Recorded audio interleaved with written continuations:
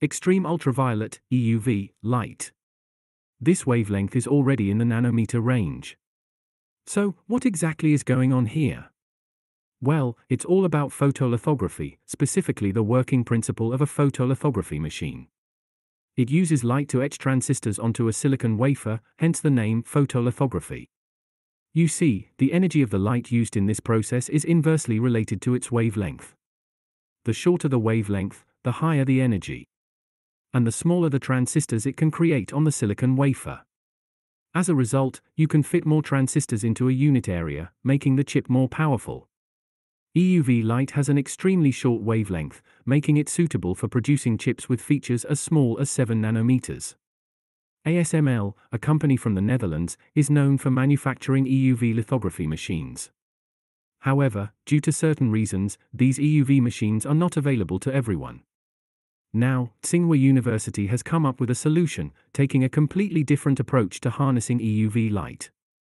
Since photolithography relies on light, the first step is to have a light source that can emit EUV light. But it's not just about emitting any EUV light, the quality of this EUV light is crucial. Firstly, the intensity of the light must be high enough because it needs to be used to etch patterns on the silicon wafer. So, it needs to be strong. Secondly, the wavelength must be stable. What does that mean? We know that, due to the uncertainty principle of quantum mechanics, no light source emits a single, constant wavelength.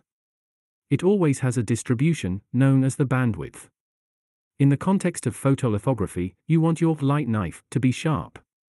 In terms of EUV light quality, this translates to good monochromaticity.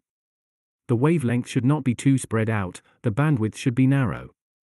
The focus of Tsinghua University's EUV solution is to generate high-quality EUV light with sufficient intensity, and excellent monochromaticity through an entirely new approach. How do they achieve this? Well, they think big. They use an accelerator. You see, ASML sells their lithography machines all over the world, so they have to be transportable and not too large. But if you're just producing high-quality EUV light for your own use and don't need to transport it, size is not an issue. We are familiar with particle accelerators, and the largest one in the world, the LHC, is in Switzerland, with a circumference of over 30 kilometers. To draw a comparison, it's like using the electricity stored in a battery versus connecting to a power plant. You can't move a power plant around, but you can transport electricity stored in batteries.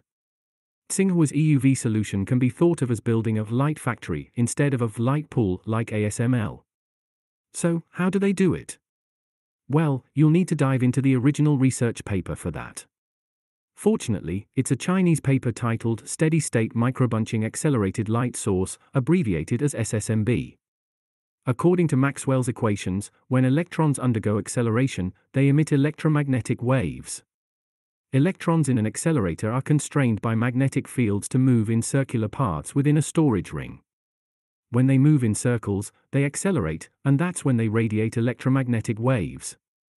In other words, to emit EUV light, you need electrons with sufficiently high acceleration and energy.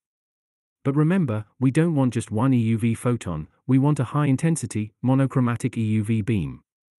To achieve this, we can't rely on a single electron's acceleration. We need a bunch of electrons to accelerate in concert inside the accelerator, forming a high-quality EUV light beam. However, there's a challenge: controlling the spread of electrons. If electrons are too spread out, the emitted light will also be dispersed, and the electrons won't move uniformly. This affects the monochromaticity of the emitted light. So, how do you control the spread of electrons? They use an array of laser-generated potential wells.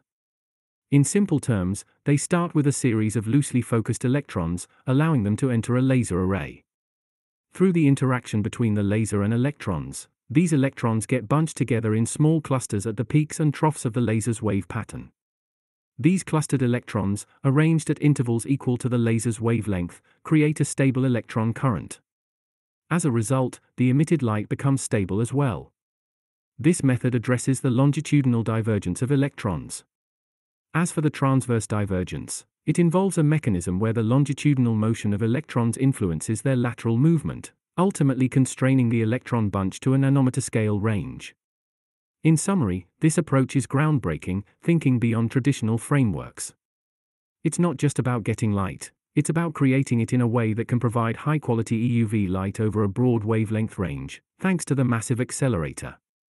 Theoretically, this opens up the possibility of achieving very short wavelengths.